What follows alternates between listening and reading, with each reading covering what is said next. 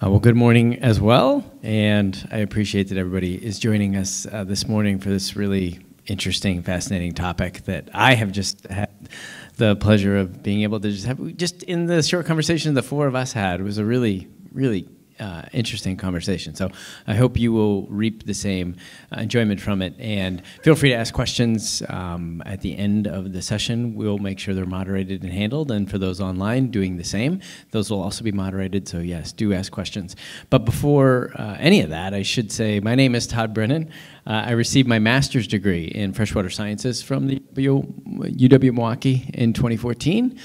So nothing to do with this subject matter, but we all have curiosities, and that's definitely why I'm here. I'm also serve on the University of Wisconsin-Milwaukee Alumni Board of Directors, Alumni Association Board of Directors. So I jumped at the opportunity in part because I have a daughter who's really into this, and she's so much so she's thinking about this is how she's making her college decisions on where she can go to study criminal science. So I've been indoctrinated into all kinds of podcasts and television shows I never would have watched on my own, but our whole family now has robust discussions about these kind of things and where it sits with us. Sometimes very thought-provoking, too, of why are we fascinated by this, which has led us to a different place. So I was really fascinated to hear the subject matter because it's something we've been talking about and thinking about for quite a bit. So with that, I want to thank you for joining us at the Master Chat, along with Dr. Stacey Nye, who's going to be delivering this Master Chat, not to be confused with Bill Nye, the science guy. We had a robust discussion about this. Apparently, he's not really. Her husband is also Dr. Nye, and he's a scientist, so he might be the real science guy. Okay. There's a whole family of influence going on here. Dr. Stacey Nye is a clinical psychologist and owner of Nye Psychotherapy, a clinical professor of psychology, and director of UWM Milwaukee's Psychology Clinic. Dr. Nye is also a podcaster and created and hosts The Blank That Happens to Me. I'll let your imaginations fill in what the real name of that is, but you can look it up, or it's in the description, and created and co-hosts another podcast called Psychoanalyzing the Patient, which, if I just learned, is a television show, so this is a companion analysis to that show. Dr. Nye is a true crime aficionado and is regularly interviewed by television and radio programs on the topic. With that, I'm going to turn it over to Dr. Stacey Nye to begin our Master Chat, which is titled The Psychology Behind the Rise and Popularity of True Crime Media. Dr. Nye, take it away.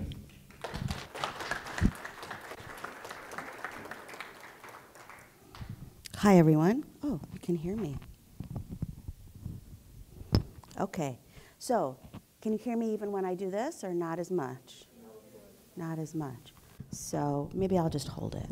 Okay. So, welcome to my Master Chat today on the psychology behind the rise in popularity of true crime media. So, I'm going to start with this idea that you walk into a party, you're looking for people to talk to. And on one side of the room, you see my husband, and he is involved in a conversation with some friends and relatives about Aaron Rodgers and the Green Bay Packers. On the other side of the room, you might see some of my psychology colleagues, and they are also deeply involved in a conversation about grants and curriculum and maybe our graduate students. And then far in the corner, you see a group of women. And these women are talking in hushed tones, with their eyes open wide. And some words float out, like blood splatter, or fingerprint analysis, or DNA, or serial killer. Which conversation do you go talk to? Do you join? If you're anything like me, you make a beeline over to those women to talk about serial killers and true crime. So what is it about that topic that draws so many? And I want to be clear that it doesn't draw all of us. My husband, Steve, is only here today because I'm speaking. He he would never, ever join a conversation about true crime otherwise. And in fact, when I'm listening to podcasts or watching something, when he walks into the room, I know to pause it now because he does not want to hear anything about, and then she took the knife and slit his throat. But first, a content warning. Please note that this presentation contains, well, a swear word or two, and depictions of violence, which some people might find disturbing. So if you're not a true crime fan, we're dragged here by someone who is, feel free if you don't want to hear those descriptions. Everyone remembers their first case, the first time they got hooked by true crime. Abby was just telling us a few moments ago. For me, it was a TV miniseries called Fatal Vision back in the 70s. And this was the story of former Green Beret Jeffrey McDonald, who was accused of killing his pregnant wife and daughters. The actor Gary Cole was in this, and I've never been able to look at him the same since watching that show. But it really hooked me. And I want to say, like, watching, I was pretty convinced that he was guilty, as was the author of the book that the show was based on. But he's proclaimed his innocence from the very beginning. He's still in jail, proclaiming his innocence. And that's one of the fascinating things about true crime is we never really know for sure. Without that smoking gun, and even with that smoking gun sometimes, you just don't know the answer. So a little background first. True crime and fascination with true crime has been around for a very long time. Ever since the invention of movable type, the public has wanted to consume true crime media. So, for example, back in the 1700s, there were things created called murder pamphlets. So this one in particular, I think the date is 17-something, is about the case of Mary Blandy. And Mary Blandy poisoned her father because he disapproved of her relationship. And Mary Blandy was executed for that. So murder pamphlet, and this is one of like 4 in the series of Mary Blandy. So these murder pamphlets were created by print shops, and they would tell the account of some crime that happened in whatever neighborhood they were in. Sometimes they were set out like a puzzle, so you could try to guess who did it. Sometimes they were full, true accounts with witness testimony or comments or things like that. So that's been around a very long time. Also books. So maybe you all read true crime books. One example is In Cold Blood, and I want to make mention that In Cold Blood is actually a nonfiction novel. So that means that it's based on a nonfiction case with fictionalized elements, maybe conversations or things like that. So In Cold Blood, written by Truman Capote, about the murder of the Clutter family in Holcomb, Kansas. This book was also, and this is common, made into a movie. Maybe you saw the movie with Robert Blake. And Robert Blake, who recently died, by the way, was actually at the center of his own murder mystery when he was accused of killing his wife, Bonnie Lee Bakley. And although he was found innocent in court, he was found responsible in a civil case and was ordered to pay like $30 million, which basically bankrupted him and labeled him forever as a killer. Next is another example, Helter Skelter by Vincent Bugliosi. My sister was really fascinated by Charles Manson, and she had this book laying around the house when we were young. And I will just add that I come by this interest honestly. My sister, I watched horror shows with her. My mother watched a lot of murder shows. I would wake up in the middle of the night, and she'd be downstairs in the family room watching some, Perry Mason, whatever she was watching, and I would sit with her and watch with her from a fairly young age. But Helter Skelter is written by the prosecutor, so it's his firsthand account of the trial of Charles Manson and the self-described Manson family, so they call themselves that.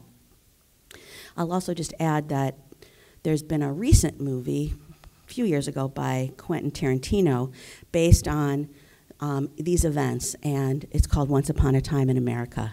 And it is not a true account of those events, so keep that in mind if you go watch it.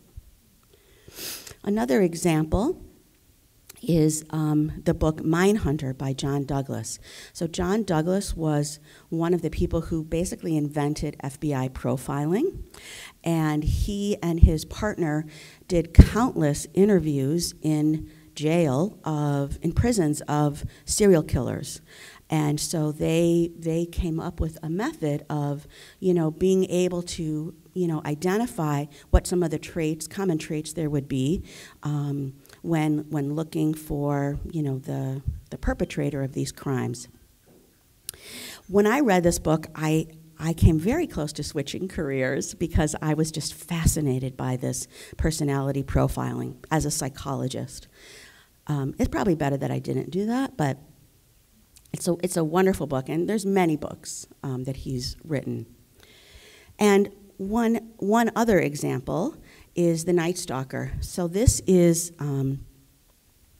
based on death row interviews of Richard Ramirez, one of the most horrific serial killers of all time. And Philip Carlo was his attorney, and he wrote this book based on, the trial. And I want to add that when it was first published, there were countless women from all over the world who reached out to Philip Carlo wanting to be put in touch with Richard Ramirez. So this is a very strange phenomena of, not only being fascinated by serial killers, but falling in love with serial killers.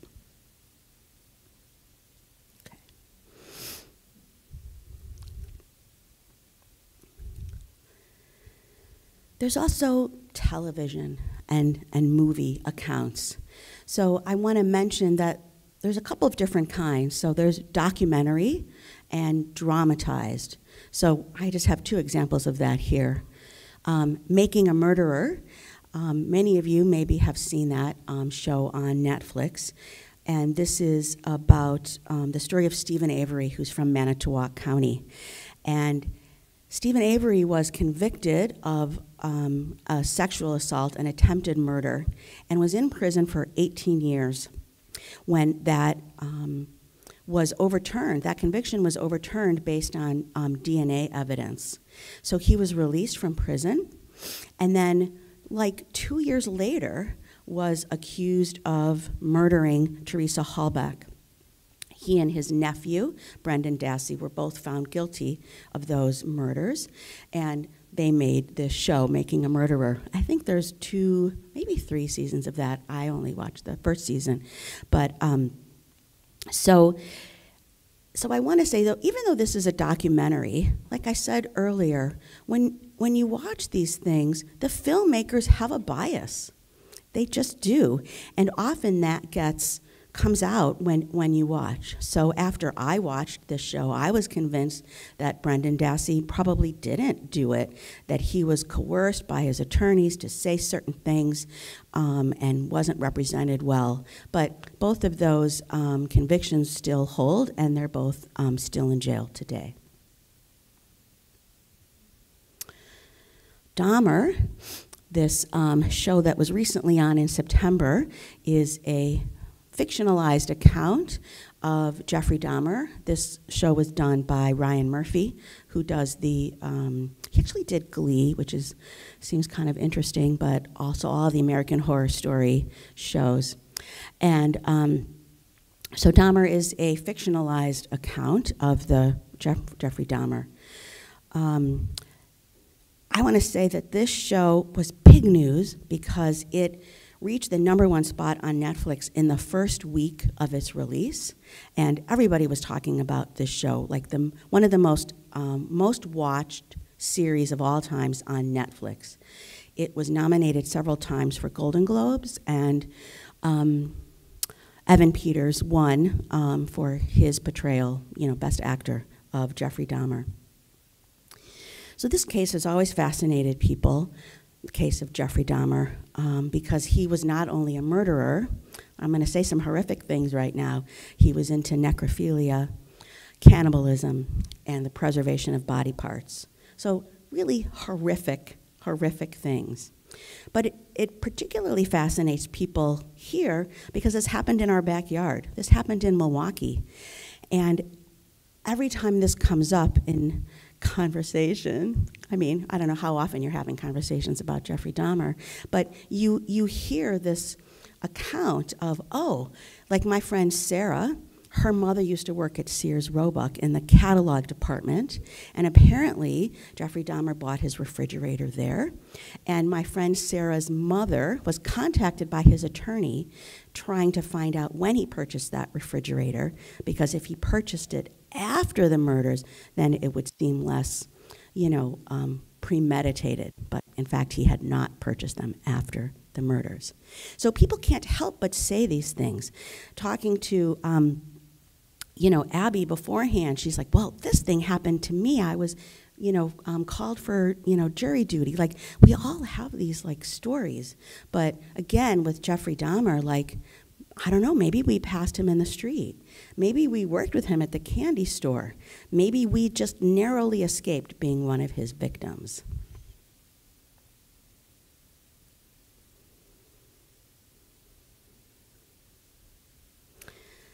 Podcasts. So true crime actually showed up on the radio first. Many years ago, there was a radio show called Murder Most Foul back in the 70s, which was like a docudrama series about that took place in England, where they talked about the facts and interesting things about true crime cases. So then podcasting was invented in 2004. Generation Y was one of the very first true crime podcasts, and that's still on, actually. But Serial is one of the podcasts that most people identify with, that's the first time I listened to a podcast or a true crime podcast. So Serial is an investigative journalism podcast hosted by Sarah Koenig. And what that means is, she's a journalist, and so she's done a lot of research on the cases that she talks about. So one case is presented over the season, and so you're really doing like a deep dive on this case. So season 1 was the investigation of the killing of Heyman Lee by her ex-boyfriend Adnan Syed. Maybe you've heard of this case. He was found guilty back in 2000, was given a life sentence, and then in 2022, his conviction was overturned because of some evidence that was not turned over to the prosecution in time, or the defense, pardon me. So, and I just heard that, thank you, Abby, who just told me that actually they're rescinding that overturning, because apparently when they had the hearing where they overturned his sentence, the Min family was not included in the hearing, and it was their right to be included. Now, I don't know if he'll go back to jail or not, but anyone who maybe listened to the podcast thought that he was innocent. So again, there's that, the bias, and I'm sure Sarah Koenig, well, actually, I take that back. She maybe would admit that she was biased about it, but so we get biased by these things that we watch and listen to. So Serial was ranked #1 on iTunes.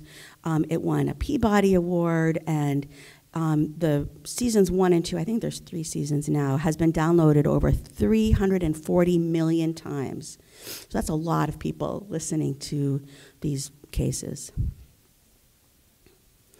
Next is another example, is My Favorite Murder. So any My Favorite Murder fans in the room? Okay. So My Favorite Murder calls itself a true crime comedy podcast. So the hosts are comedians, And they actually met at a party, which is where I got my imagine you're at a party example. So Karen Kilgariff was at this Halloween party telling a story about a car accident she saw. Georgia Hartstark heard her tell the story, made a beeline over there to hear more of the gory details. They became friends, discovered they had this interest, and decided to start a podcast. And as of 2020, their podcast was getting 35 million downloads a month. So this is like outrageous. These two people just kind of skyrocketed to fame. Now let me say, like, if you don't listen to podcasts, you don't listen to true crime, you've probably never heard of them. But in the podcast world, in the true crime world, they're very, very well known. There's been some controversies. I'm not going to get into that right now, but nevertheless, this was a podcast that I listened to. And their fans call themselves murderinos. So a murderino is someone who defines themselves as a person with a borderline obsessive interest in true crime and the specific nature and details of disturbing murders. So there are countless Facebook groups, actually, for murderinos, things that even have nothing to do with murder, but it's become like a bit of a sisterhood. There are some men who are murderinos, but it's predominantly women. I'm going to talk about that in a little while. But so Georgia Hartstark and Karen Kilgariff, I don't know, they're maybe in their 6th or 7th season right now. They wrote a book. They started their own network. They did hundreds of live shows across the world before COVID.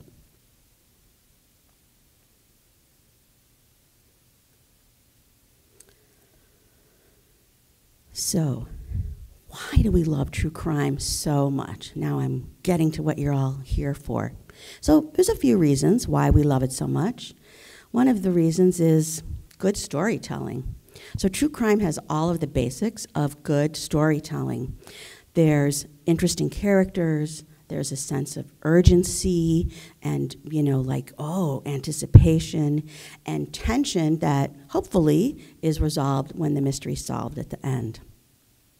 Not only that, true crime follows a pretty similar format, and I know people who say things like, well, what do you watch when you're laying in bed getting ready to, go to sleep? And so many true crime fans will say things like cold case files or forensic files. So there's something about the format, like there's a murder, they interview all of the suspects, at the end they solve the case, maybe, unless it's, cold case files, obviously they're not solving the case. But anyway, so it's easy to identify who the bad guys are, who the good guys are, and we just find that, really comforting in a way, that we know what's going to basically happen.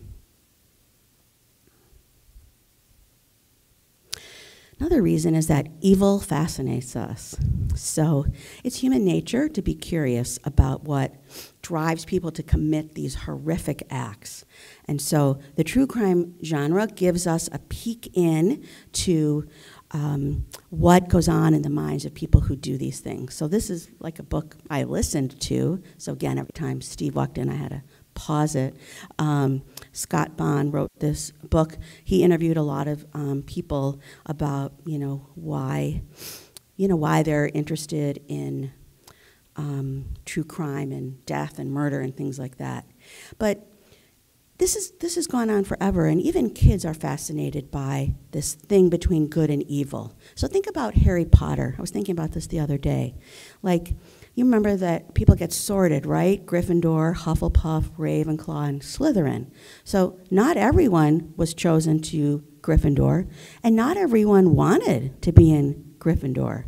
And thinking back, the Slytherin kids were probably the coolest and the most attractive kids in the school. So you're just drawn to that, oh, that would be really interesting to be chosen to be in that naughty group.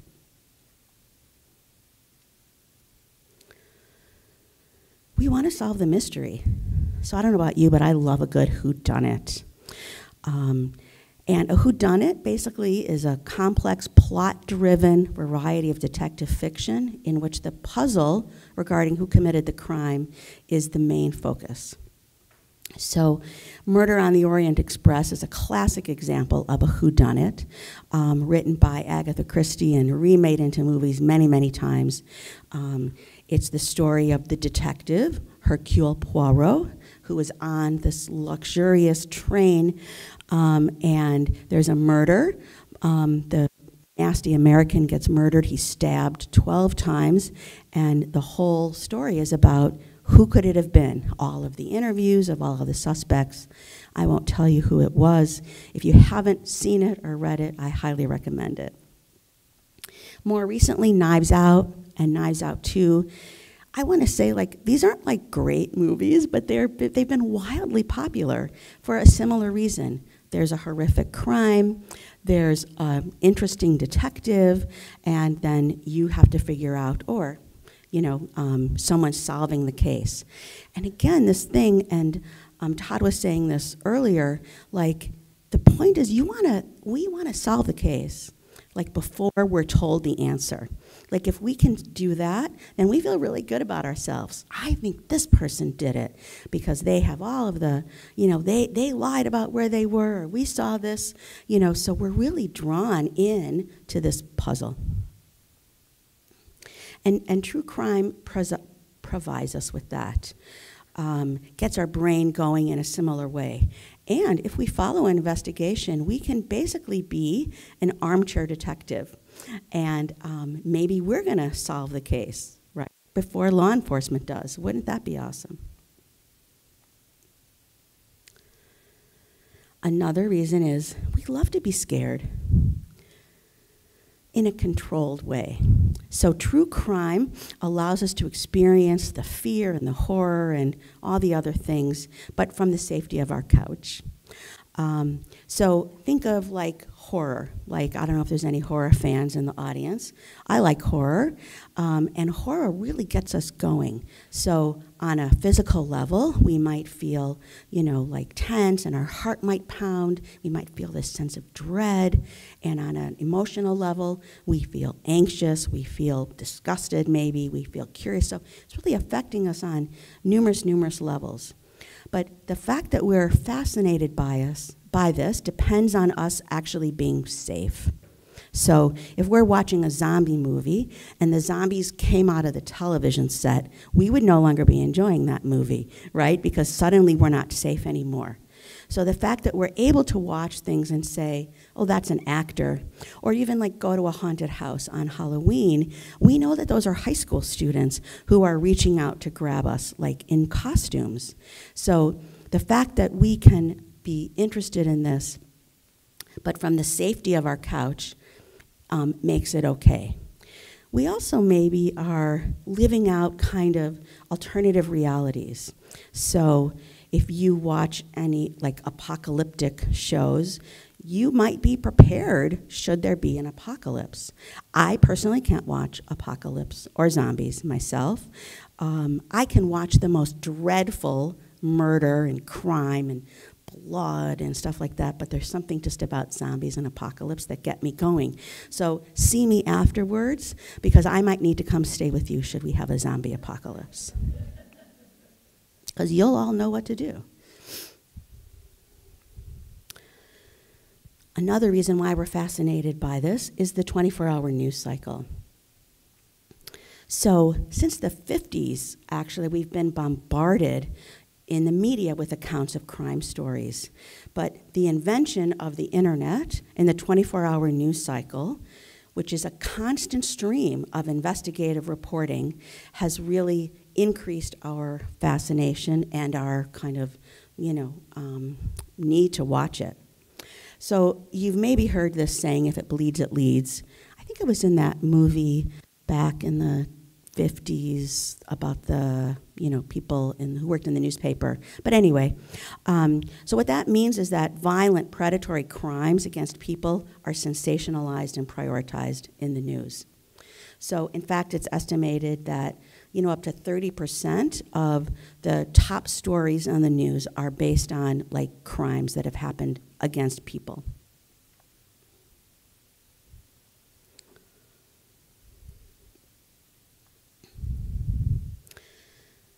what about women? You know, in my example earlier, I talked about how women are fascinated in particular. And studies have shown consistently that women consume more true crime than men do. And women fear being the victims of crime more than men do, even though men are statistically more likely to be a victim of a crime. So they call this the gender fear paradox, that women who are more afraid of being a victim, actually are more fascinated by true crime. So one of the more prominent explanations is called the shadow hypothesis, which means that women's basic fear of being assaulted or sexually assaulted pervades their whole life. Their entire, everywhere we go as a woman, you know, walking down the street, we're kind of on alert, you know, like, is this person gonna, like, attack us? I don't care how old we are. We're taught at a very young age that, you know, we could be victims. And so one thought is that women consume true crime to kind of get tips, you know, to prepare them. If they can watch something, they might say, oh, I'm not going to do that, or I'm going to do that, or I'm going to take a self-defense class so that I can be prepared should this happen to me. So driven by our longing for survival, we watch this kind of like a dress rehearsal. And I've heard this. I've asked my murderino friends, you know, why do you watch true crime? And I hear this answer all the time.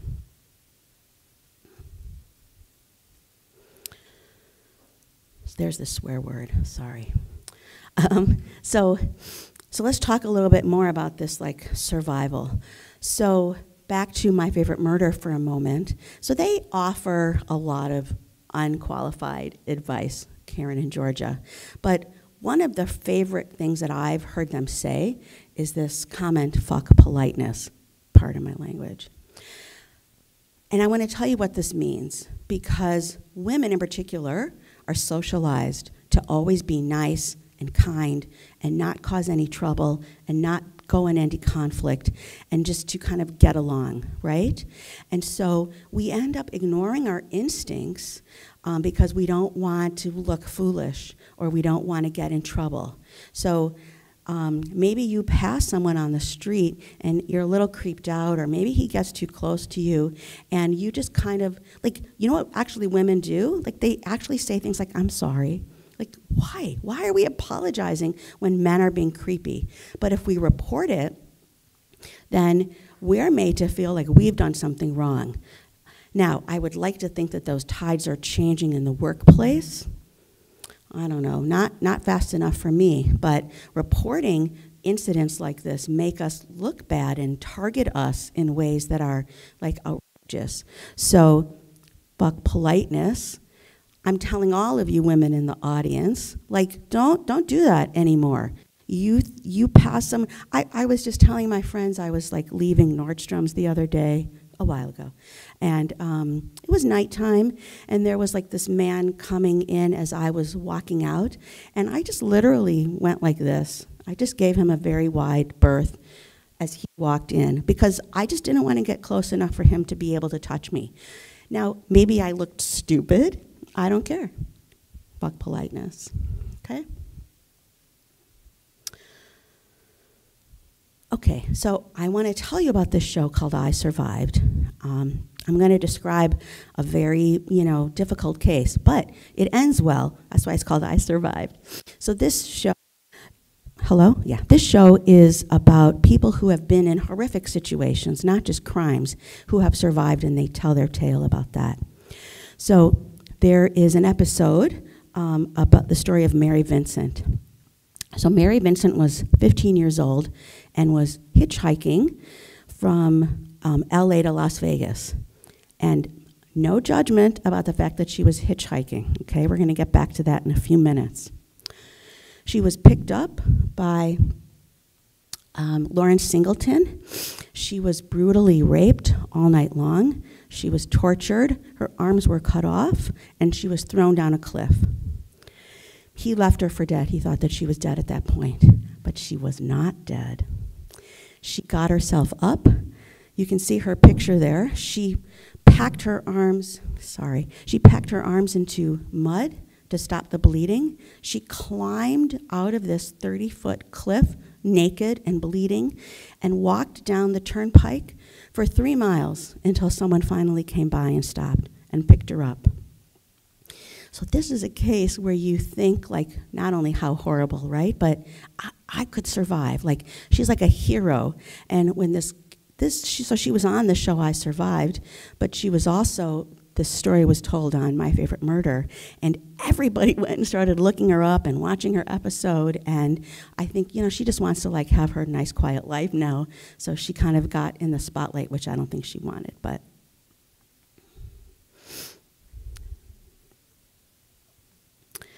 Some women are drawn to the psychological content and the science, so understanding the killer's motives and how these things work. And you were just saying your daughter is going to go into schooling for something like that.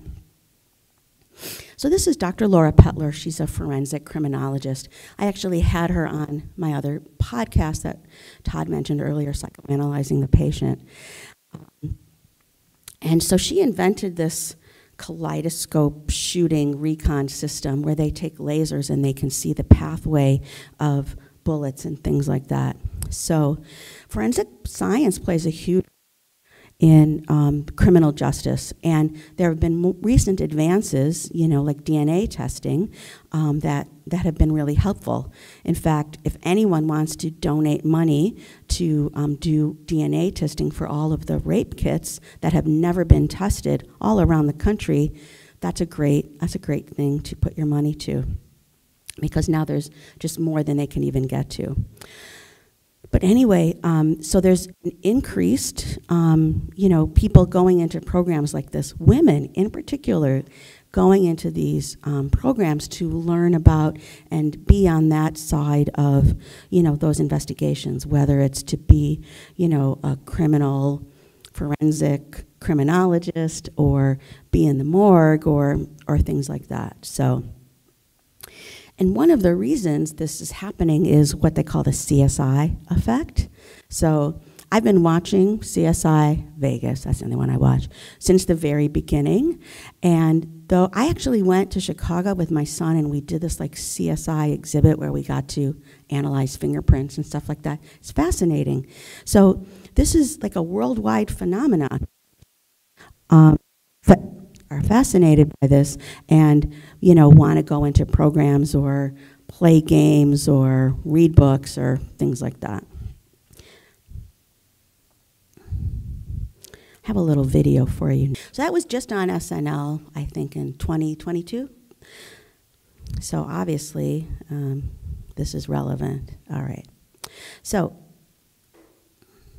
are there any problems with this fascination in true crime? A few. There's a few problems. So internet sleuths is one example, and again, like, these are great. So people who are retired can actually get involved in helping people solve crimes because there's not enough police, anywhere to be able to do this. The problem is, like, if you want to do that and take all of the information that you find and send it to the police. Don't go calling anybody out online. Don't go, interviewing people. You have no place doing that. You can get hurt, and you can be sued for slander, and you can mess up police investigations. So, cool thing, but keep your place where it is on the couch. Victim blaming.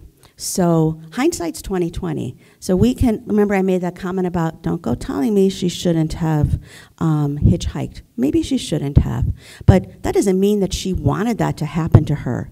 But it's very common for people to watch these shows and say, well, that would never happen to me because I would never hitchhike. So this kind of victim blaming is very common, particularly in crimes against women.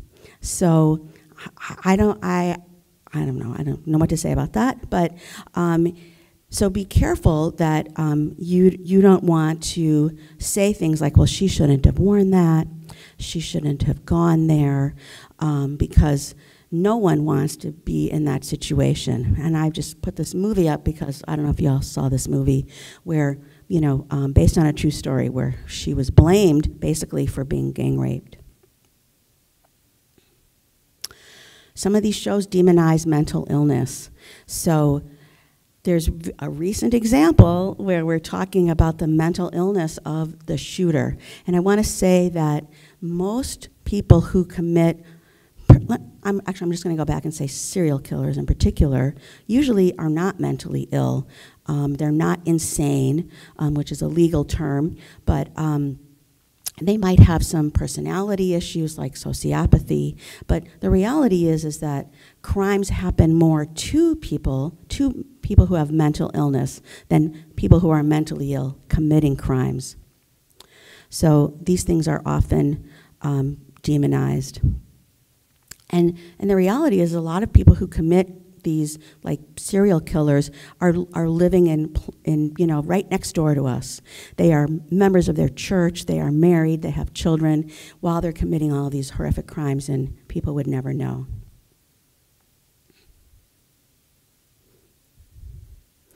So we started a few minutes late because according to that I should be stopping now. Is that an accurate time there? Keep going. Okay, great. Often the violence is glorified and sexualized even. So I was going to show this brief clip, but I'm not going to do that. But there is a movie called Extremely Wicked, Shockingly Evil and Vile about Ted Bundy. It's just a fictionalized, dramatized, story of his events. And the actor who plays him is Zac Efron, who's very handsome. And in this little clip, like it's really just the preview, like he's constantly winking, So Ted Bundy in particular was quite handsome and quite brilliant. He was a horrific, terrible person, right? But yet he's kind of built up, to people who listen to these things because he was kind of handsome and sexy, and that's just like wrong. So these people are glorified in a way that is not helpful, and related to that, not enough emphasis is placed on the victims and their families. So that was one of the criticisms of the Dahmer show, that his victims were there were a few named, but they weren't even, the victims' families weren't even consulted for the show. So they feel really exploited. They feel like Netflix, not only re-traumatized them, but basically got money, basically, like rose to fame based on their suffering. So, more emphasis could certainly be placed on the victims and their families. The CSI effect, as I mentioned earlier. So what's happening now is that jurors are waiting for the forensic science.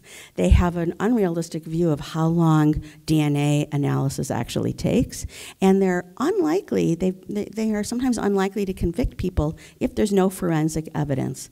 So they've started vetting people to find out like if they watch these shows and maybe not putting those people on the jury. So a lot of true crime has focused primarily on white, privileged women who go missing, and that's still the case. And so stories about women of color, especially black and indigenous women and trans women, are often left out of true crime. So that's really problematic that the white women are getting all of the attention and some of these other cases are not being looked at. They also lead to myths about who a serial killer might be. They're only white men, and that's not true. There are many, many examples of killers who are of all races. It mirrors kind of the population.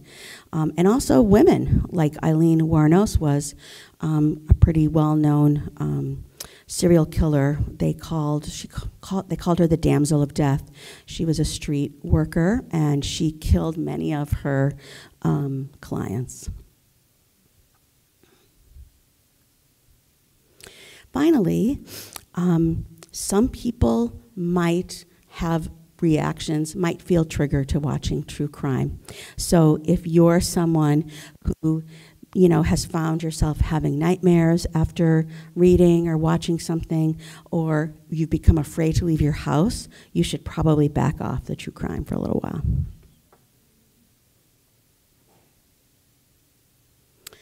Lastly, I want to share with you some of my favorite cases, or ironic coincidences, or interesting captures of people. So I'm also not going to show this clip, but this is from the movie The Exorcist. So there was, it's a horror film, right? And plenty of kind of interesting things happened on the set. Like, let's see, Ellen Burstyn suffered a back injury. The set caught fire one day. Loved ones of cast members, inexplicably died. They actually had a priest come and do an exorcism on the set. Like a real priest come and do that because they thought that the production was cursed. But one of the more interesting things that happened is the creator, William Friedkin, wanted a sense of reality in his film. And so there's a scene where Linda Blair is getting a neurological procedure. I think they're doing like a CAT scan or something.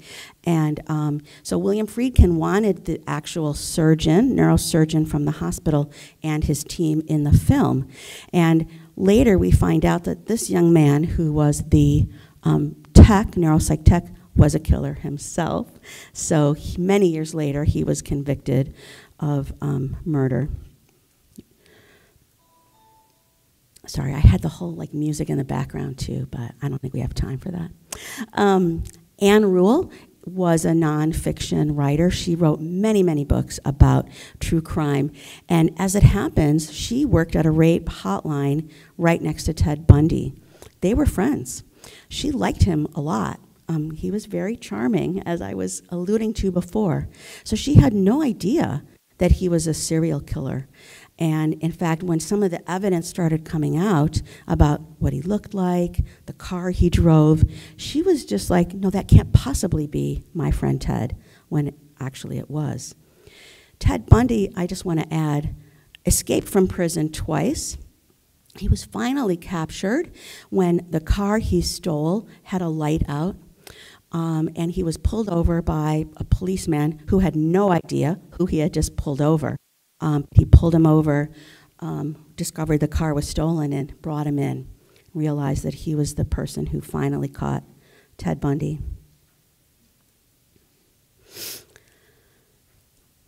Joseph James DeAngelo is an American serial killer, sex offender, burglar, and former police officer. He committed 13 murders, at least 13 murders, 51 rapes, 120 burglaries across California. Michelle McNamara was a journalist. She was fascinated by true crime, and she was fascinated by this case. And she actually coined the phrase, the Golden State Killer. So this person was caught decades after he even stopped committing crimes. And he was caught by genetic genealogy. So when that, like 23andMe and things like that. So when they finally had that, and the FBI had to get special permission because those sites are supposed to be confidential, they uploaded the Golden State Killer's DNA to the website. They got hundreds of hits, actually, that shared with like a, great-great-great-great-grandchildren, apparently. They built a whole family tree, and they narrowed it down to Joseph James DeAngelo. They went to his house. They surreptitiously took fingerprints off of his doorknob, and they went into his garbage and took some dirty Kleenex, and they were able to discover that he was the Golden State Killer. So many, many years afterwards, he was captured. This just happened like a few years ago. So it was a great thing. Now, unfortunately, Michelle McNamara died before she could see him captured, but she was instrumental in bringing his case out to the public. And her book was completed by someone else. And there's an HBO special, too, that I highly recommend. I have some tissue nearby, because if you know about Michelle McNamara, you feel bad about it. I'm just going to skip that one for now and tell you about my favorite case. You see, like, I can't help but say, like, oh, this is my favorite case. It's my favorite capture. So John List, back in the 1970s, killed his wife, his mother, and his 3 children. He left them in his house, turned the air conditioning up high, and fled, and changed his name, became a new person, moved across the country. And he planned these murders so well that it took a while before people even knew what had happened, that these people were missing. So he eluded justice for like 18 years. He had relocated to Denver. He changed his name to Bob Clark. He joined a Lutheran congregation and did a carpool for shut-in church members. So like no one would ever suspect this person who was seemingly good had done this. But 18 years after the crime, his case was shown on America's Most Wanted. And in the middle, you see they made a clay bust of this progressed, thank you, clay bust of what they thought John List would look like. And you can see he looks very much like what John List actually looked like at the time. And one of his neighbors in Denver recognized him and called the police, and he was picked up 2 weeks later.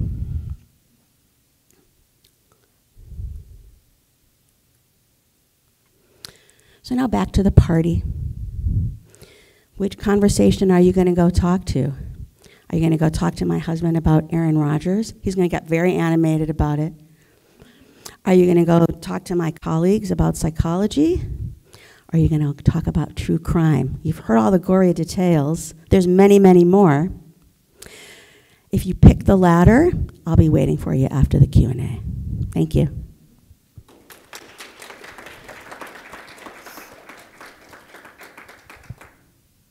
All right, at this time, if you have any questions, please raise your hand and Zach will bring the microphone over to you.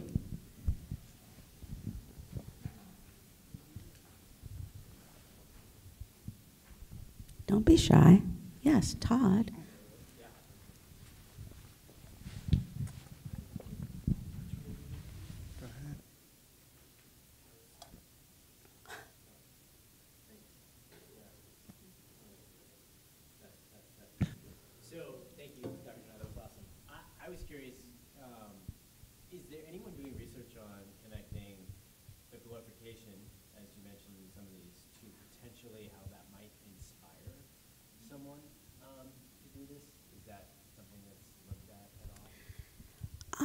First, I want to just I should have said this at the beginning, I'm not a forensic criminologist, but nevertheless, I'll try to answer your question.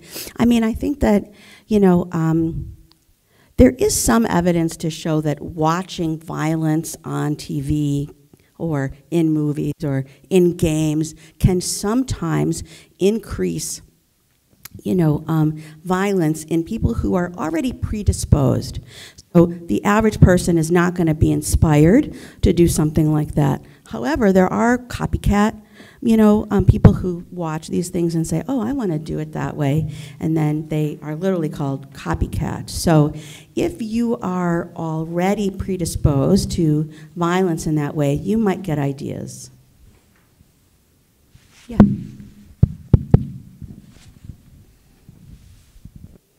Along with that, I've been wondering about what I know of as emotional intelligence quotient of an individual and the empathic nature or their level of compassion or whatever. You talked earlier about how some people can't watch these things before going to bed. I am a case in point. Because it does scare me. It scares me, and you said there are some people who watch these things and then they know what they would do in that situation. However, I also think that there's something to be said about watching that and being fearful then of possible intervention or possible things or things to loved ones who are vulnerable or whatever. And so I wondered about the emotional intelligence quotient factor. Is there something about certain people who, you know, and when I was growing up, my mother would always tell me, you take things to heart. You wear your feelings on your shirt. Like, now I'm told I'm more empathic than other people. Okay, maybe I am, maybe I'm not. I don't know, but I'm just asking if that's a factor in any of this. I mean, I think that maybe you're identifying with some of the victims in that situation and feeling scared. And I would say that if that's not happening to you, I might worry a little bit. If you're able to watch these things or hear this talk and not gasp at some of the details that I shared, then that might be worrisome. I can't quote any specific evidence about that. But again,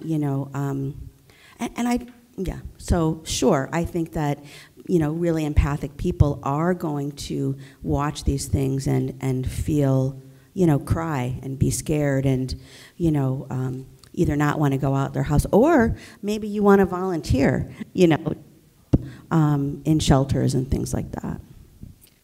But it would be hard work for you. The expectation that all crimes are solvable. Is that true? It's true that crime shows create that expectation, but no, I don't think that all crimes are solvable.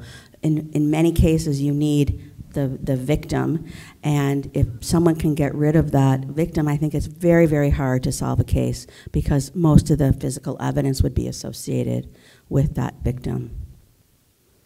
Yeah, you had a question.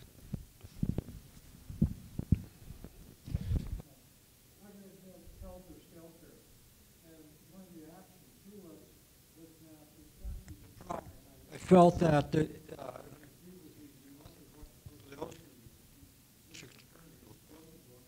that it was a very hard case to win, because there was really no motive to work with.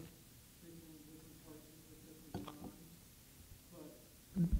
when the case was actually tried, most people would say the same thing.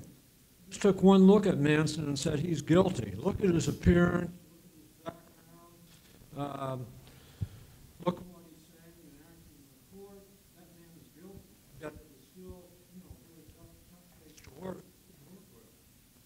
Well, and had we had time to watch my clip about Ted Bundy, there were people who would not believe that he was the person who committed these horrific crimes because he was so charming and put together and worked at a rape hotline.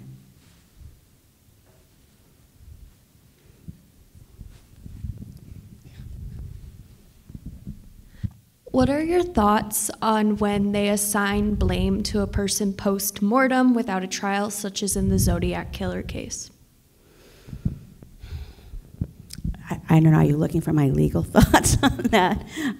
Because I'm also not an attorney. But, I think, I'm not sure I can answer that, actually. I'm sorry.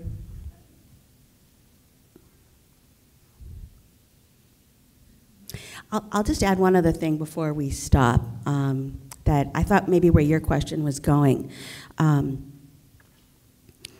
Because sometimes, we aren't completely, maybe we don't believe that someone is guilty, or maybe we develop some empathy for the killer. So for example, if you watch the show Dahmer, not the documentary, but the Ryan Murphy show, you might have felt a little empathy for him. He was a very tortured soul. And there are people like John Wayne Gacy who are just evil and get off on torture, and that was not Jeffrey Dahmer. Now, you might be horrified that I'm saying that I felt a little empathy for him, but he was not someone getting off on torture. But so that's just something to keep in mind also when viewing things or talking to people, that we're all having different reactions, many of which might be influenced by whatever media we're watching or reading. But that's all. Thank you. All right. Another round of applause for Dr. Nye.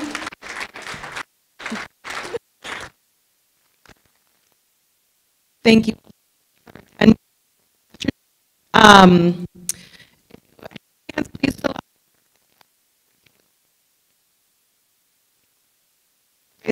fill it out on your phone. Either way, we'll get the feedback. And our next